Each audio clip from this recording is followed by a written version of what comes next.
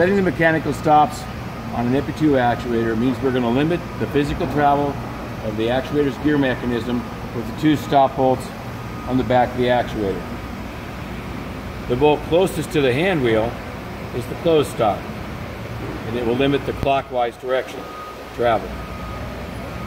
The other screw on the back side is the open physical travel stop, and it will limit the counterclockwise travel of the drive stick. So to properly set these up, we want to have electronic limits of travel 90 degrees apart. Outside of that, we want to have the mechanical limits set by the stop bolts.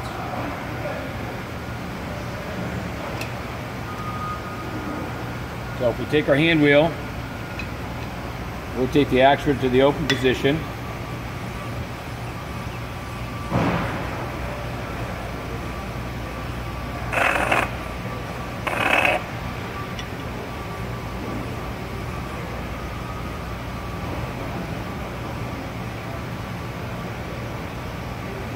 travel indicator is pointing straight down the pipeline.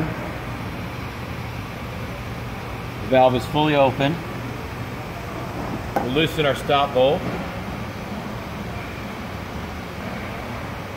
Turn this in one turn until we contact the drive sleeve and back it out one full turn.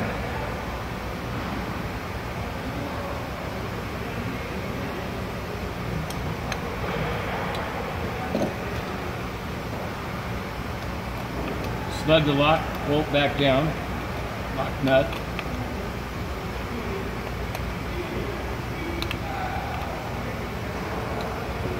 Now we can close the actuator and set the close travel stop.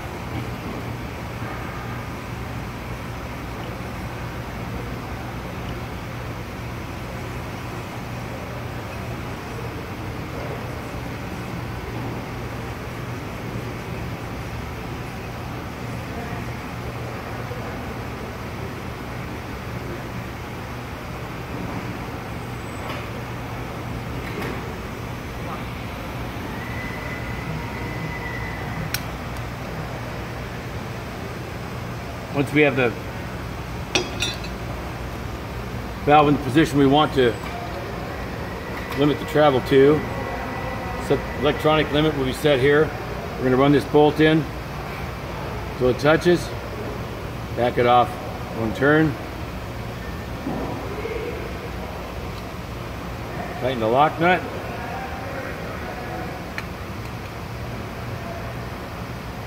and that's the mechanical limit set. That's the first step to setting up an actuator.